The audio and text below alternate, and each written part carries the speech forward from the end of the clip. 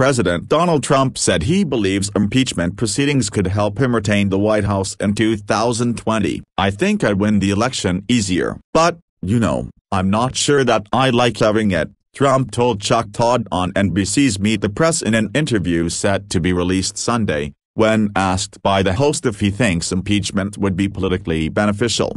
Trump also said that he believes House Speaker Nancy Pelosi has cautioned against impeachment because she also feels that I will win much easier. Pelosi has so far refused to consider impeaching the president without Republican support despite a growing tide of Democrats publicly calling for proceedings to begin against Trump.